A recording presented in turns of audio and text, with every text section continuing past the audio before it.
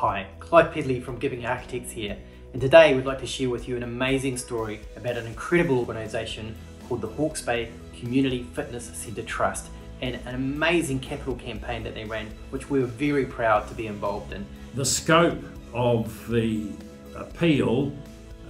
extended from 6 to 8 million, that then moved through 15 and finished up around about 18 mil. In fact, this campaign was remarkable because not only was it adaptive and involved a lot of best practice methodology, it also won the award for the best high value campaign from the Fundraising Institute of New Zealand in 2021.